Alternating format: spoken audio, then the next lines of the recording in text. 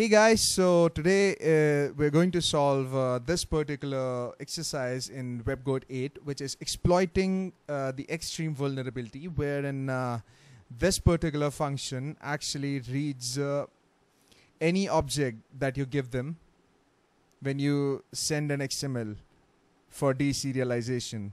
And to understand this vulnerability better, there's this link that has been given, which is also a clue to what we're supposed to do. Because there isn't anything, any clue that is being given or any hint that is being given so as to what we're supposed to do with this particular link. So let me first show you the link. So as you can see that now the POC that this person has done, POC is basically just a proof of concept to prove a certain point, and he has sent this payload which has a sorted set class, which has these classes as its components, which is all in the form of an XML. So the POC basically shows that the class is loaded first, and then after that the exception is raised. So the deserialization happens first, and then the exception is raised. So in this exercise, we're supposed to send a payload that the WebGoat server is supposed to read, and then you'll pass the test. And I'm going to show you one thing, that any payload that you send this the XStream library is going to read it first and then cast the exception. So it actually wasn't clear to me as well what we're supposed to do in this vulnerability. So I went inside the WebGoat jar. And as you can see, this is the function that is called the attack one. This is a jar inside the WebGoat war, which is vulnerable components. Now WebGoat has designed all their lessons in a way that every single lesson has its own library, its own jar, so to speak.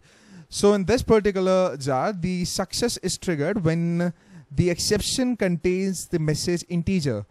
So we're supposed to send an XML in which the integer class is there. So let me just write the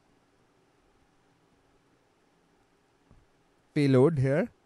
So this is going to be our payload. I'm going to send an integer to this particular file, which is going to be our java.lang.integer file. So let's just say it's 67, and I just hope the intercept is a none. Okay, the intercept is off, and I'm not sure what's happening right now. I hope everything is fine. Maybe the formatting is not correct. Oh, there it is. So as you can see, this exercise has been solved. The tick mark is there, which means that the lesson is completed, and this is how you solve this particular lesson.